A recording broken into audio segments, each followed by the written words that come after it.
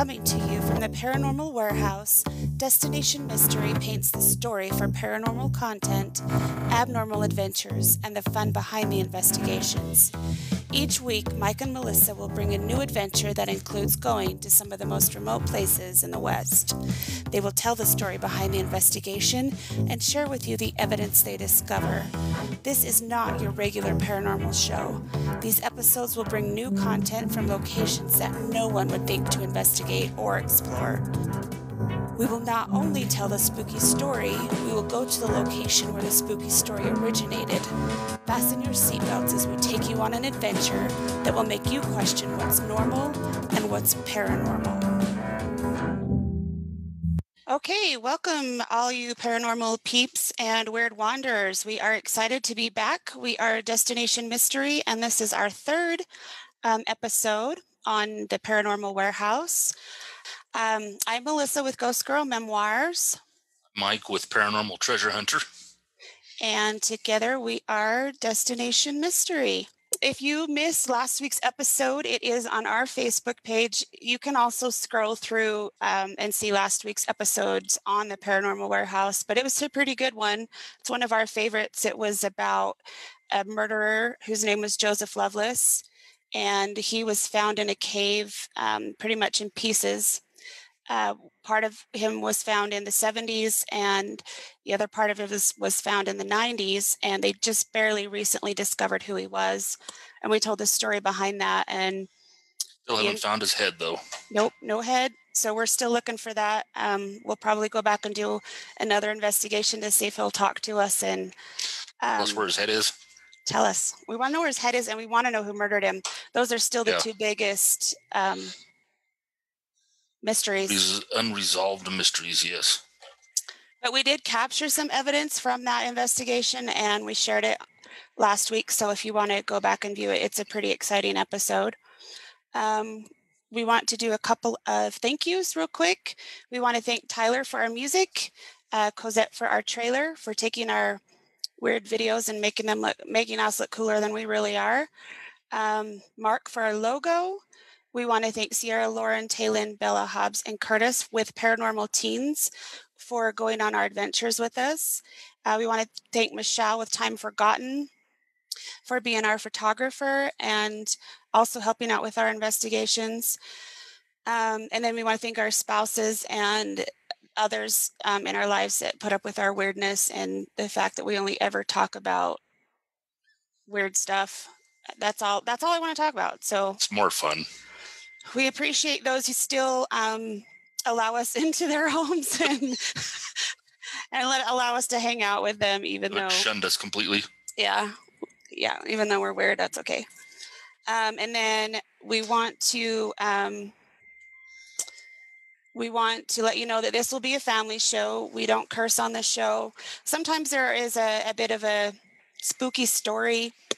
But if you're okay with your kids watching that, they'll be fine to watch this show. We take all of our kids on our investigations.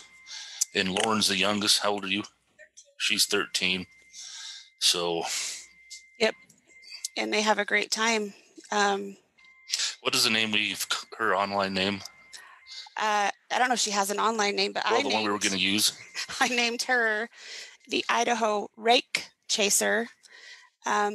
Because I swear something spooky happens every time she comes.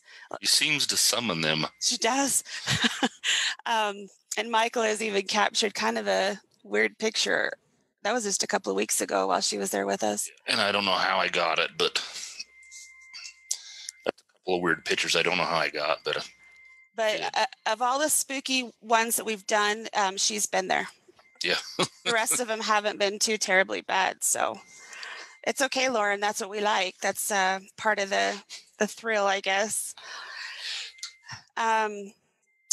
We want to thank our sponsors, Cache Valley Endocrine and Family Medicine, for keeping us in good health and taking care of us so we can go on these adventures. We want to thank the Idaho Falls Plumbing Company and also Idaho Falls Diesel. Keeps Michael's truck running and all of his other four-wheelers, ATVs, snowmobiles, all that kind of stuff. Much everything. Yep, they do a really good job. Oh, we still have some sponsor spots available. If you're interested, you can go to our webpage at destination-mystery.com, and there'll be information there. You can email us from there if you're interested. You'll get a commercial that goes out to thousands of viewers on the Paranormal Warehouse, and then you'll also get a link on our website that takes people to your website. And what was I going to say? I can't remember. Anywho, the information is there if you're interested, and we would appreciate it. Also, if you're watching right now, we would appreciate it if you would share this live on your Facebook page so that we can get the word out about our show. And remember, this is an interactive show. If you want to comment or if you have something you want us to answer, please feel free to put that in the comment section of the Paranormal Warehouse, and hopefully we can see them all. My dog is snoring. I don't know if you can hear that, like loud. Before we get into today's episode, though, I wanted to. My dog was looking in the window a minute ago. Oh, you still need to put something spooky in that window and make it look kind of creepy. Usually the kids are walking past doing that. Jenna is asking if someone can tell me more about this. I don't know if you're referring to our show, Jenna, or the show before. But we basically go to locations that are extremely remote and out of the way, places that you've never really heard of before. And we tell you the story and the history behind that location. And we also give you the paranormal evidence that we captured while there. We do go to some places that you've heard of and a lot of investigators are familiar with, but most of our investigations are in pretty remote places that no one would ever expect paranormal activity to be at. Plus, they kind of got to be close to us. Yeah, and it's kind of fun because I feel like a lot of groups are just going to the same place over and over and over. And as much as I love those places, like Waverly Hills, for example, it's an amazing location, and I would love to do an investigation there. But I've heard all the stories, I've seen all the pictures, so we're trying to bring something new in that maybe you haven't ever seen before. So that's a little bit about us. Jennifer says hello. Thank you, Jennifer. Autumn says it's 2020, anything could happen, that's for sure. Boy, we've experienced that. In fact, I was watching the Alien Con webinar yesterday while I was working, and it was very interesting. If you get a chance to, if they put that on for you to go back and view, I highly recommend it. It was, I don't even know how to explain it, but at the very end, they were like, hey, you never know what October will bring. I mean, they could show up and take over 2020. We don't know, but what more could go wrong? Yeah, it was really interesting. I really enjoyed it. And they did one a couple of weeks ago about Superhuman, which is a movie that I can't remember her name now, but she put out. You can go to superhuman.com, I believe. You can also go to aliencon.com and get that information. But the movie was about parapsychology, all the stuff that I'm studying right now for parapsychology, and I was fascinated by it. And I suggest everybody, if you're looking for something new, go back and watch those webinars and watch the movie Superhuman. It was really interesting. So that brings us to today's episode. We are going to talk about Kay's Cross, if any of you have ever heard of that before. If you're from the area, you'll know probably a little bit about it. But if you're not from this area, you may not have heard about it, other than Ghost Adventures did do an investigation out there. I don't know that they captured anything cool, and they didn't tell all of the story about it. So we're going to tell you that tonight. I was actually recommended this place to investigate by Central Utah Paranormal, who is one of my Instagram friends, and the thing that I kind of like about having this paranormal family of friends, a group of friends that we all follow each other, is we can ask them questions and, hey, where should I go this weekend? I'm going to be up here. Or, hey, is there anybody down in that area that you want to come with us to investigate? And we are able to talk about what we've done that works and good places to go and all that kind of stuff. And I really appreciate the support that I've gotten on Instagram from that. Um, it's always kind of fun. So I don't know how you heard about Kay's Cross, Michael. I was reading a book that was written by Lee Nelson. I like to read about the Spanish when they came up here looking for gold in their mines and their tunnels, and they did some bad things while they were here. They kind of enslaved the Indians to dig their gold out, which wasn't a good thing. There's in the book had a foreword about the author, and some guy asked him what he thought about this area, and the author had never heard of it before. And I think he's from the area. But in Duchesne County, there's a river called Rock Creek. And at the end of that river, there's a sheer rock face several hundred feet above the valley floor. And there is a cross in the side of that rock face, 4 feet high and 3 feet wide, made by the Spaniards to help them find their mines. I don't know how many years ago. I don't remember the time period, but it's quite a while ago before it was settled.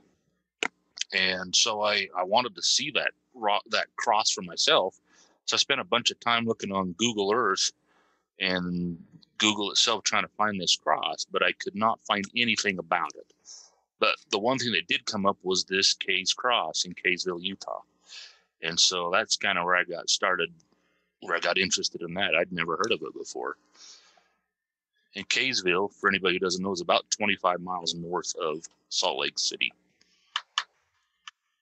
So that piqued her interest in it. This one day when we were together, Melissa says, I need to investigate Kay's Cross. And I concur. Let's do it. Yeah, and we actually got online to kind of see what the history of the place was, and a lot of it is false. So don't believe everything you read out there. But we're going to tell you the true story behind Kay's Cross, and then we'll tell you some of the rumors that have gone on about it. But anyway, sorry, my voice always gets dry. Yeah. Real quick, we were trying to find Kay's Cross, and we could find it on Google Earth, and it gave us kind of the coordinates, and we drove to where it was near, and it's a little hollow in the middle of this subdivision, and we drove all the way around it. How many times? 2 or 3 times? At least. We just could not figure out a way to get in there. There wasn't any roads down in.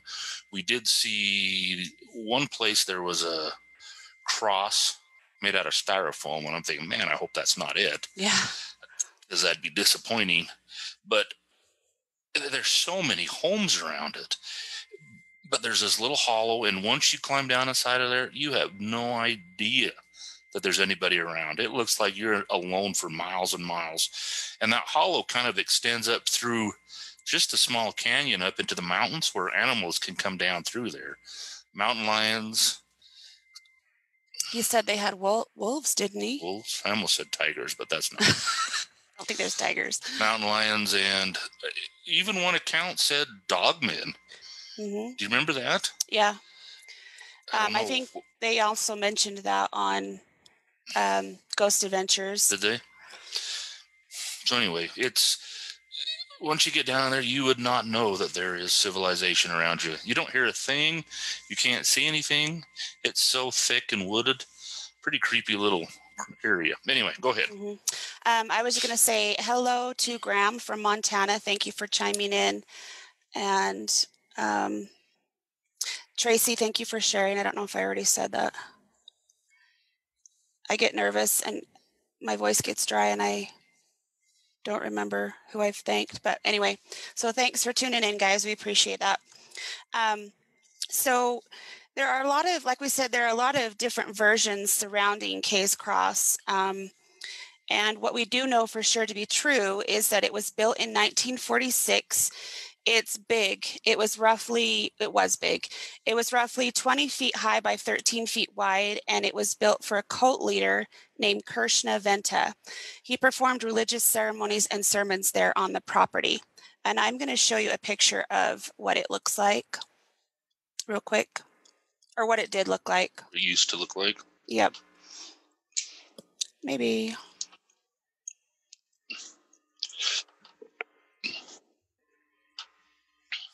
That's what it looked like in 1946 when it was built.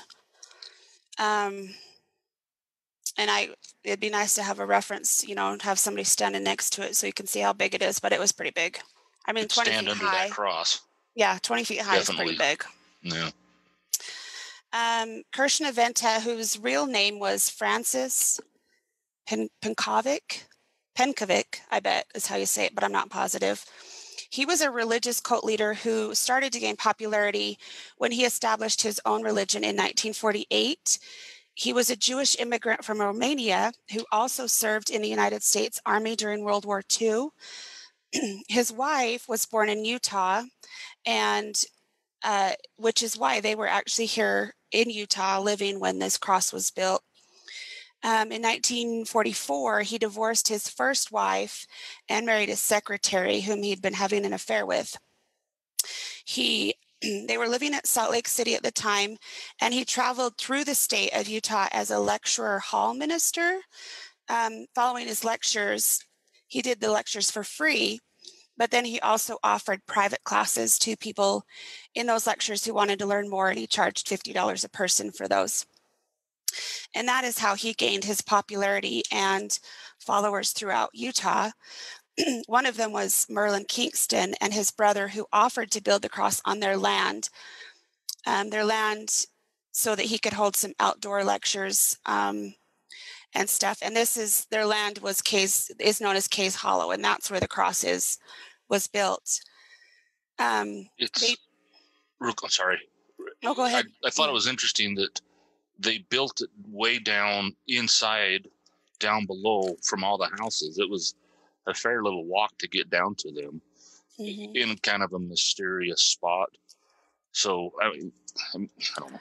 I don't know what it looked like back in 1946. I guess their house was near there, though, wasn't it, before it burned down? Mm-hmm. There's a house on the property. That's true. Okay, I'm sorry. Go ahead. That's okay. They built the cross according to the plans that Krishna had drawn. These plans included a K at the top of the cross, which stood for kingdom.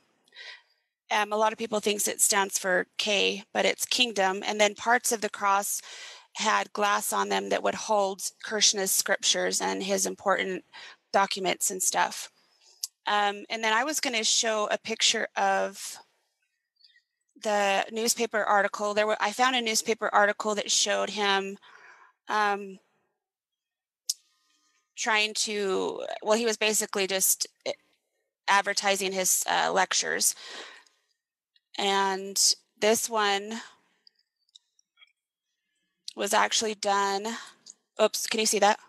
Yep. He was doing a lecture at the Ben Lomond Hotel, which I thought was interesting because the Ben Lomond Hotel is rumored to be haunted. From what I understand, it's in Ogden, Utah, and there was a lot of mobster activity in Ogden back in the day. And so there are some stories about mobster-related activity there in that hotel, and some suicides and stuff that happened. But that's one place that I would also like to go investigate. But I understand it's actually apartments now. So I don't know if we can do that. But that was one of the newspaper articles. He left Utah in 1947, and he moved to Box Canyon in California, where he started his religion. Krishna states, "I may as well say it, I am Christ." He claimed to have been born on another planet named Neophrtes, I think is how you say it. That was about 240,000 years ago that he claimed to have lived there. According to Krishna, the planet occupied the same orbit as Earth and was humanity's first home. Once the planet became uninhabitable, rocket ships carried the people from this planet to colonize the dark planet that would become known as Earth. He was chosen to be the leader and manifest himself as Krishna Venta. Kirshner started the foundation of the World Organization, which first gained national exposure in 1949 when the members offered to aid in victims of Flight 897R, which crashed into the Simi Hills, killing 35 of the 48 people on board. They also volunteered for other humanitarian efforts, including fighting wildfires and offering food and shelter to the homeless. The members wore robes, and they required all the followers to walk around shoeless. The males were required to grow beards and wear their hair long, and all the members were required to donate all their worldly possessions before joining. I was going to show you a picture of Kirshner and some of the members that he's with. This is him with the glasses. And this, I guess, was his daughter and his wife. And you can see what they wore and kind of what they looked like. Kirshner prophesied of a destruction of mankind, which adapted well to the Cold War climate of the times. He told his followers that they would be tucked snugly away in a safe place as the world fought. Once the fight was over, he would take his rightful place as the world Messiah, bringing equality, justice, and peace. He was killed in California on December 10th, 1958 in a suicide bombing. It was instigated by two disgruntled former followers who had accused him of being a fraud and mishandling funds. They were also upset that Kirshner had been intimate with their wives. So he wasn't a good dude. The explosion blew off the roof of the adjoining dormitory for children and it started a brush fire that swept over 150 acres across California. Two children and a woman were severely burned following his death. Sister Theodra and Sister Wally moved to Shasta Mountain, California, or Mount Shasta, California, where they claim to still receive messages from him. And they kind of led the group for a little while. And then in 1968, Charles Manson and his group actually went to go live there. And this part of his group involved Susan Atkins, if you're familiar with Charles Manson and that story. He tried to actually take over the group and be the leader after Kirshner died, but the commune forced him out, and that's when he moved to the Spawn Movie Ranch. Eventually, the memberships in the group declined, and in 1970, the group completely ceased to exist. So everybody had decided they didn't want to be part of the organization anymore after he died, and they no longer had the organization. So that's a little bit about the history of Kirshner and how the cross was built. But there are a lot of rumors. There's a lot of rumors that circulated in that area. It became a hot spot for urban legends. One of the rumors was that he was a polygamist, that a polygamist lived there, and he got angry with his wives. He had 7 wives, and so he killed them, and he buried all 7 of them around that cross. 6 of them laying down, and the 7th one he buried standing up at the base of the cross. And do you remember that was actually the first story that I heard about it.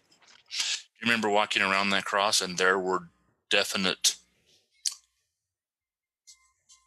holes in the ground? Yeah, there had been holes dug up around. Yeah, I used to work at a cemetery, and I used to dig graves in high school.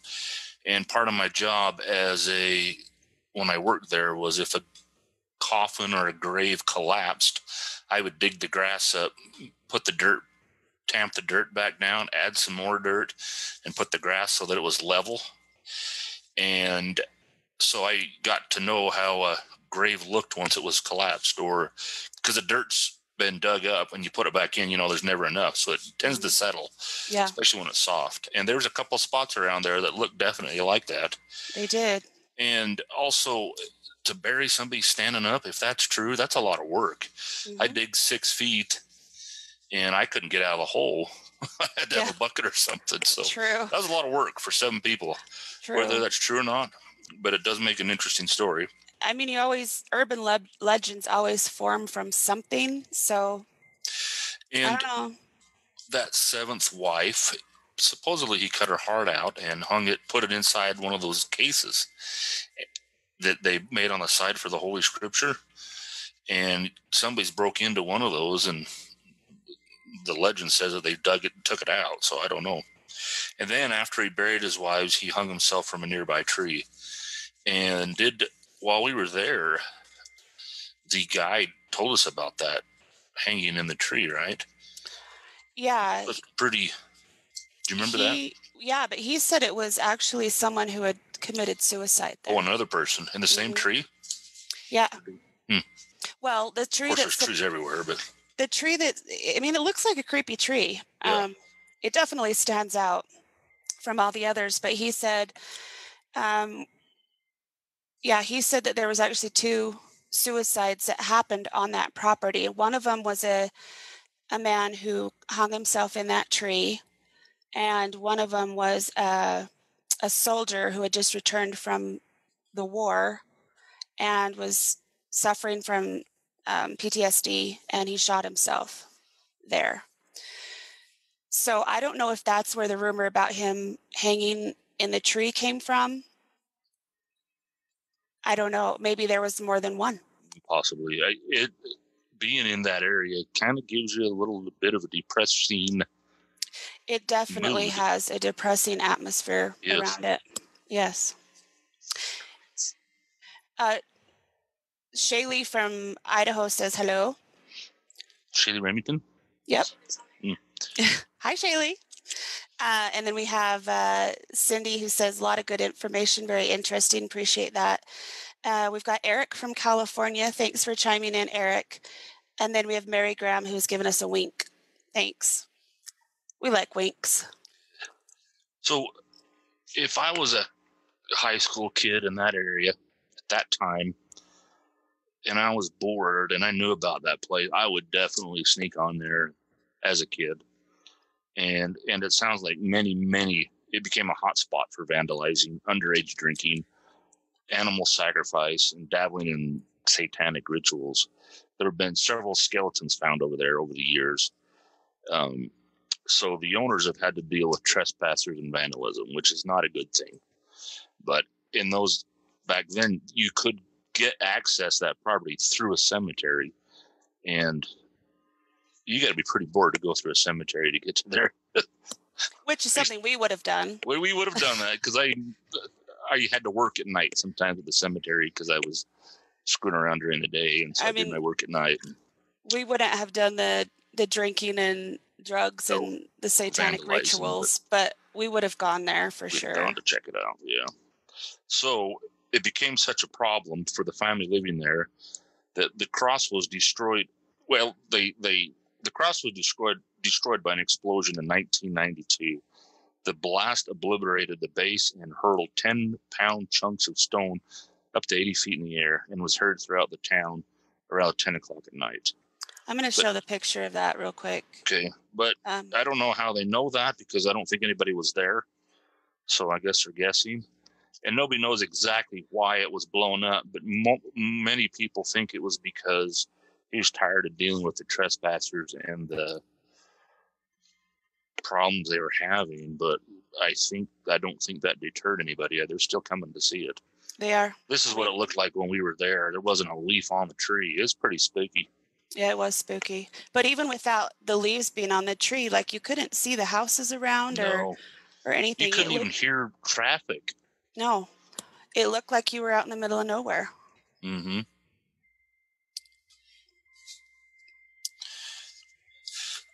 But today, nobody knows for sure what happened. And just all that's happening is more and more rumors are circulating about what happened down there. But a lot of people think it was because of all the trespassers. They wanted to stop that. Or they wanted to stop the rituals and voodoo stuff that was going on around there. But I don't think it worked because I think it just made it even more curiosity. Curiosity. When we went, we did have to get permission from the owners of the land. They actually live there on the land. They have a small farm, an orchard, it looked like.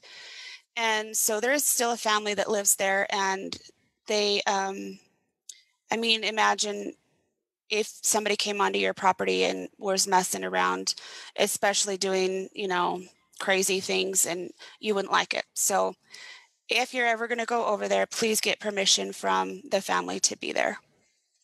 Is there There's a a comment? comment. Is it about the energy? No, Cindy Para. Did anyone ever try to find or dig up the bodies? That's a good question. Not that I know of. What was the hole they were digging up then? They found an animal. Well, it was animal bones, I think, in a burlap sack of some sorts. I think it had like feathers, and I mean, it was definitely a ritual type sacrifice that was done to that animal. That's what they dug up and found. Um, I don't think. Go ahead.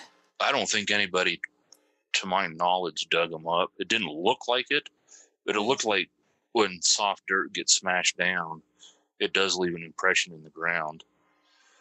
Hopefully nobody tried to dig that up. That's just I don't. Not that I know of that anybody's ever tried to dig it up. But she also asked if there's a lot of energy there, and there was definitely a lot of energy there. It felt dark.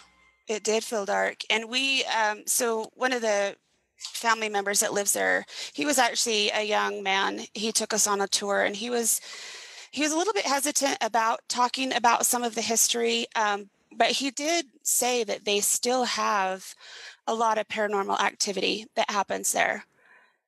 He told us that he has actually seen a dark hooded figure on 2 occasions, and he tried to talk to this dark figure one time.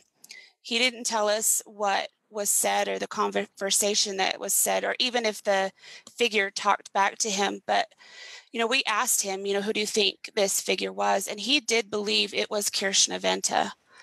So a lot of the paranormal activity that's happening there, is it due to, is Kirshna there? Is he protecting his cross? Is he kind of guarding the place? Or is a lot of it brought on from those who are dabbling in satanic rituals and bringing it in?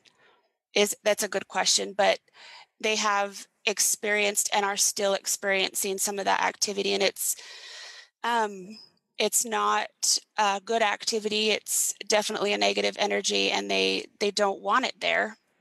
And so they are really hesitant about letting people onto the property to do investigations and such.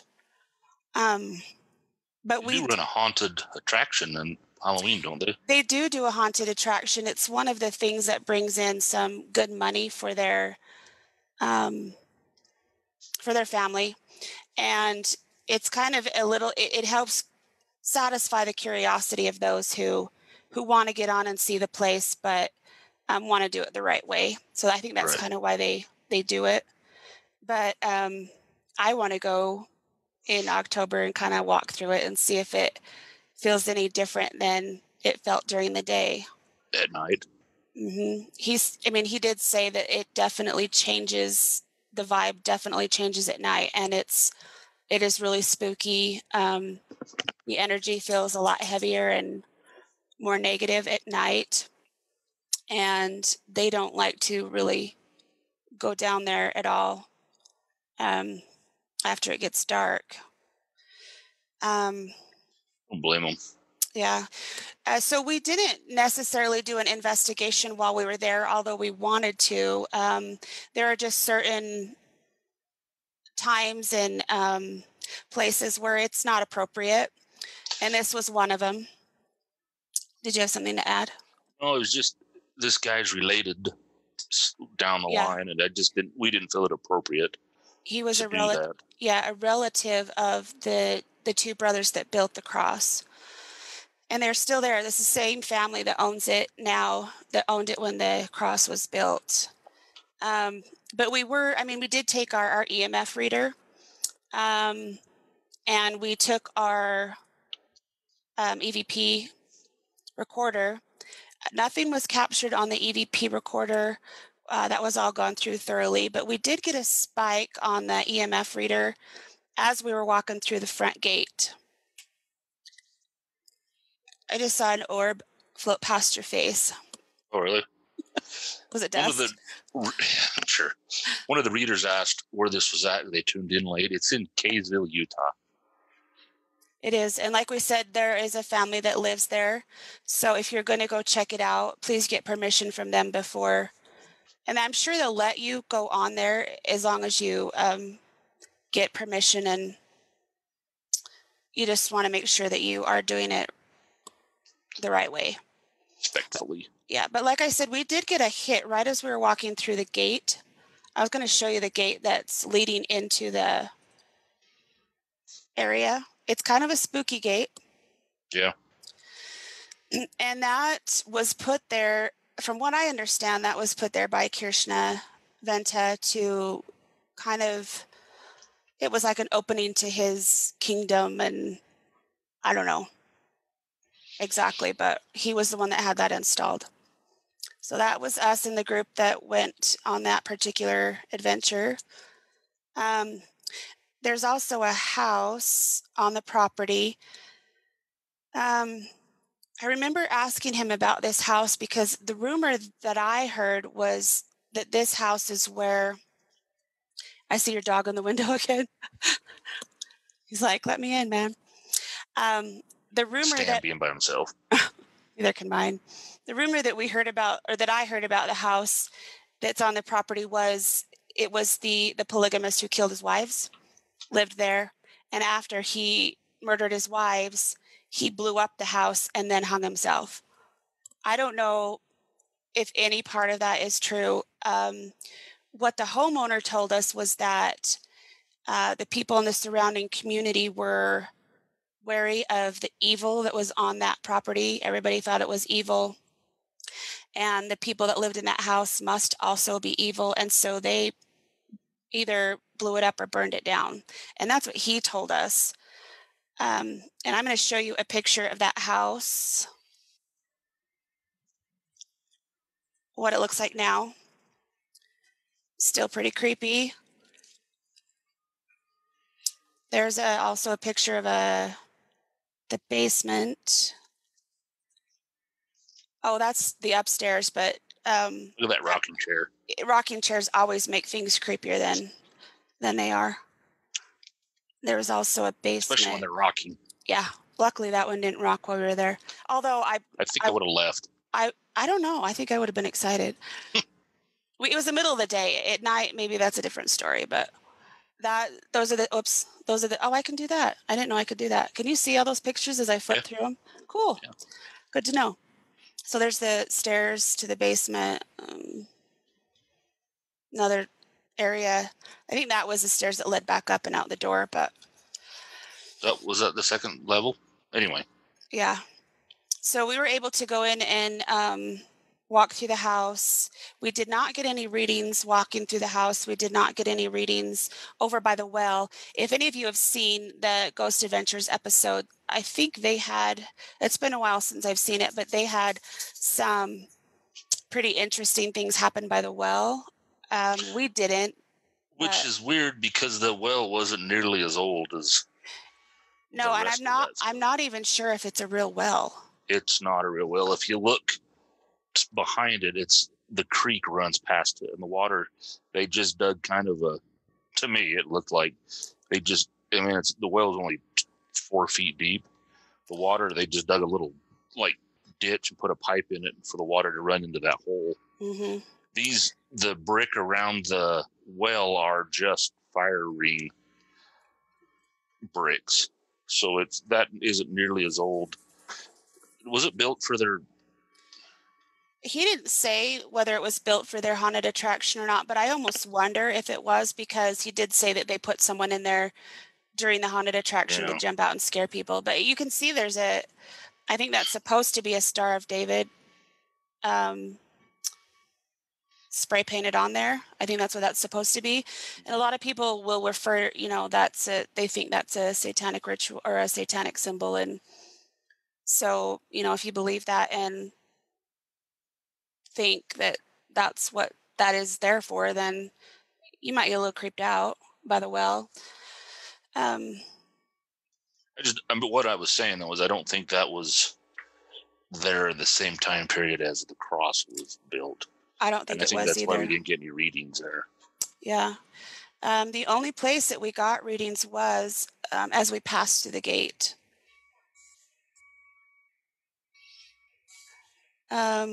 Michelle says, I believe the basement had some stairs, a rocking chair, and some debris. It did, yeah. Nothing in the there wasn't anything in the basement other than the stairs that were left.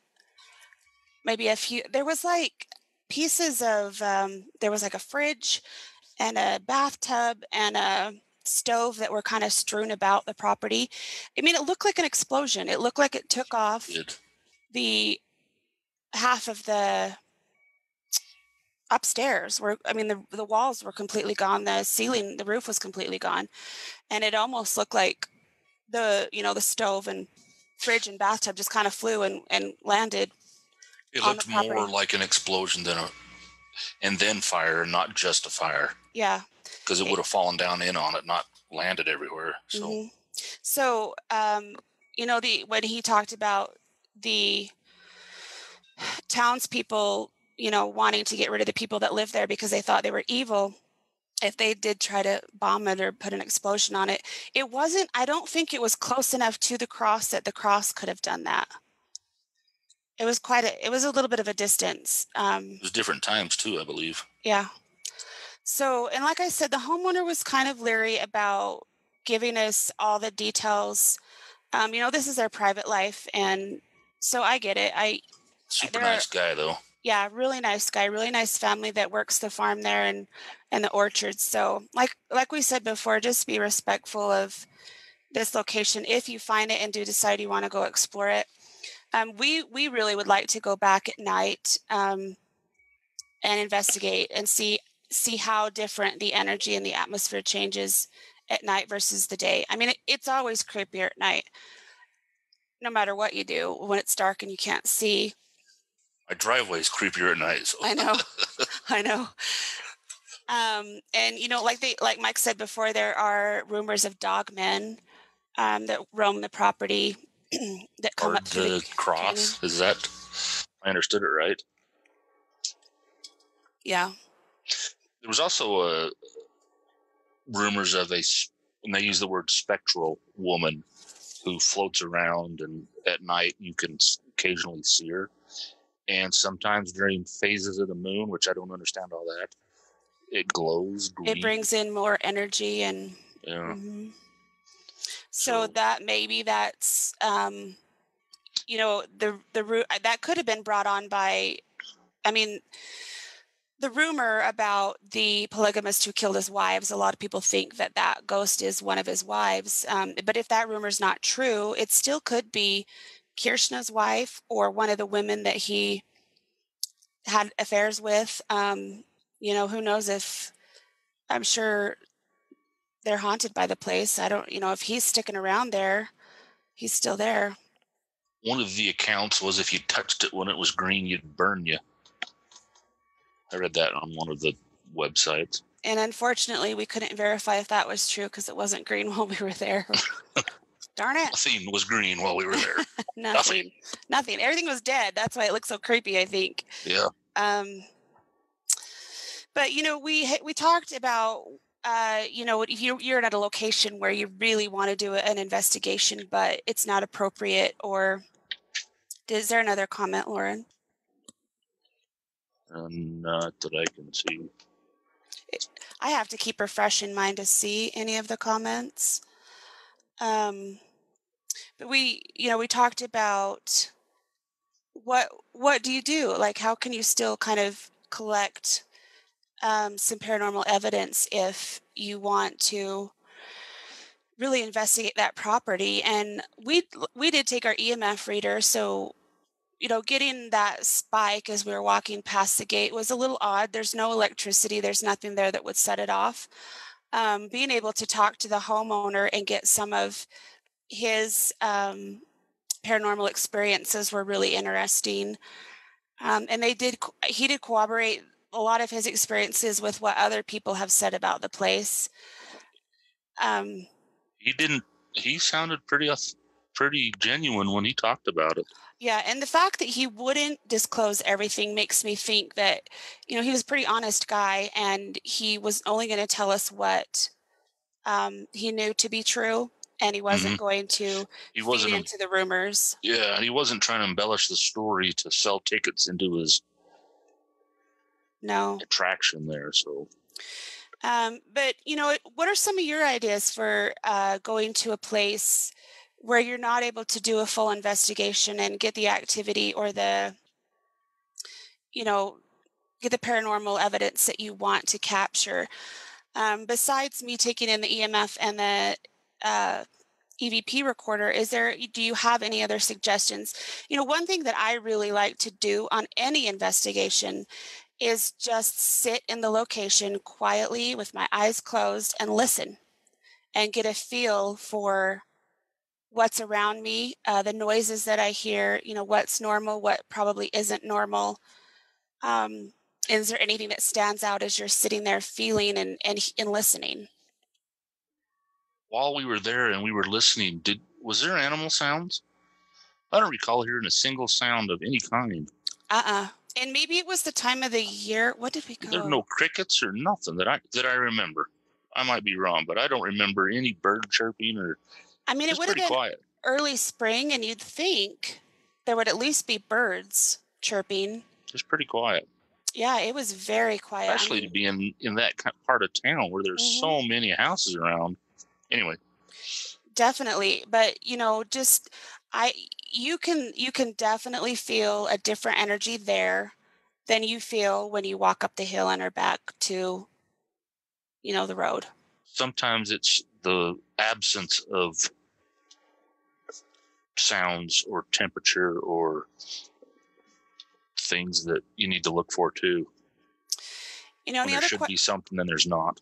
Yeah. And the other question we had, and this has happened on several locations, is, like we said, is the paranormal activity there due to Kirschneventa and his followers?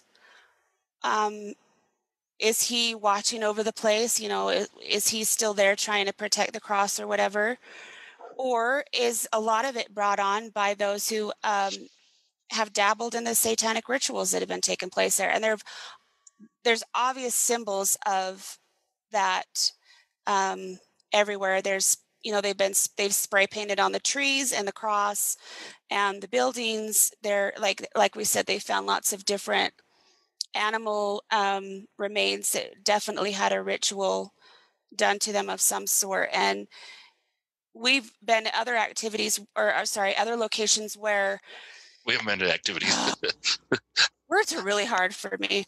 The train of thought is hard for me too. But we've been to a lot of different locations where there wasn't necessarily a death that occurred. There wasn't necessarily a traumatic event. But there was a lot of paranormal activity. And I think a lot of times it is brought in by people who bring it in, who try to perform satanic rituals, or who just bring in a negative energy while they're there because they want it to be there, or they want to have some sort of experience while they're there. And I think a lot of it is brought in. Honestly, what do you think about that? If you're talking about that place that was by our house that we used to, beautiful location, but a lot of crap happened there. And on Friday and Saturday nights, we'd see the cops going up there, and we'd see a lot of weird stuff going on. So I think if people are dabbling with it and bringing it with them, looking for it, which I don't like, we shouldn't look for it. But sometimes it's there regardless. That is a good question. You mean I want to find answers to the paranormal activity that happens in these locations, and it has happened to me. But and I want to find and seek answers to the spirit world and what happens after we die. But I definitely don't want to dabble in anything that would That's put. probably a pretty fine line right there. Yeah, I mean, I definitely would never do that. But I think a lot of it is your intention. mhm. You know, we saw evidence of rituals up in that area. The animals, assuming it's a sacrifice. You know, the candles, the stars, the pentagrams, that kind of stuff. So they're definitely trying to invite not just a spirit, but a certain specific spirit. And I think that's where a lot of that is, people definitely asking for it. I think a lot of the stigma around paranormal investigation comes from that too, because you know, I mean, it's spooky when you come across something that that you don't know what it is, and it spooks you. But spooking and having that negative feeling are two different things. And Mm-hmm. um, not every paranormal investigator out there is trying to find that and look for that. And I think you need to be really careful when you are going to these locations where that has happened, or if you think that's what you want to do, you might want to think twice about it. That's just my opinion. But we only have about 4 minutes left, so anything else you want to add to that story? No, I just enjoyed an adventure, I something I'd never heard of, and I is it really interesting? yeah, I really enjoyed that location. It was one of our top locations that I've been to. Um, and to be able to hear the real story behind it was also extremely interesting, because I had never heard that until I did some research on it. And I also really enjoyed talking to the owners of the property and getting their take on the place and the real stories that happened there, and some of the activity that they're still having. You know, I personally, if I saw a man in a hooded robe, would never try to talk to him. I don't think I would either. But so he was pretty brave to do that. And I think he basically wanted to just find out who he was and why he was there. Because he'd seen him multiple times. At least twice, yeah. I thought it was multiple, and he's finally asked him who he was. You could be because correct. he'd seen him enough. Mm-hmm. At least that's what I understood. But yeah. So we want to just give a shout out to one of the causes that we support here on Destination Mystery, and it's your mental health. My background, like I said before, is in human development and psychology, and taking care of your mental health is an extremely important thing to do. We want to just let you know of a website that you can go to. It's suicidepreventionlifeline.org. You can, if you don't want to talk to somebody on the phone, you can chat with someone on that website address. You can also call the hotline at 1-800-273-8255. Sorry, yeah, no, that's correct. The web address is actually suicidepreventionlifeline.org. There are a lot of different services on there that can be useful for you. Taking care of yourself and being able to talk to someone is extremely important to help you work through some issues and some things that you're having, and just to let you know that you're not alone, that there are a lot of people out here who want to help you and make sure that you're doing okay. So please don't hesitate to use these resources that are available to you if you need them. Next week, we are going to talk about an abandoned factory that we explored. We did do a paranormal investigation at this factory and came up with some evidence that we found crazy. Like, I always go into a place thinking, well, I hope we get something. And then if we get something that was actually relevant to that location, it's always so cool to me. speaking of mental health, this is why I like these adventures. It helps my mental health. If I have something to look forward to, a good adventure. Get out and explore. Get out in nature. Get out and do all these fun things. And I promise you, you'll feel better, especially when you're cooped up for COVID all the time. So get outside, explore, find some fun things to do, and squatch on. We'll see you next week. See you next week.